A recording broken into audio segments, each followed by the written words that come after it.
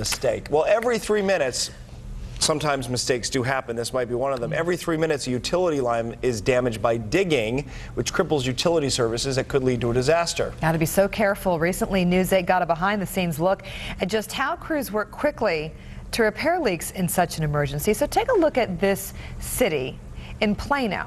In fact, it's not a real neighborhood, but one built as a training exercise for Atmos energy workers. They call it Gas City, and we watched as these crews simulated what it would be like if there was a real gas leak, from finding the problem to digging with backhoes and then repairing the gas pipes underground. And this is an example of the problem crews face when you start digging with no idea what's beneath.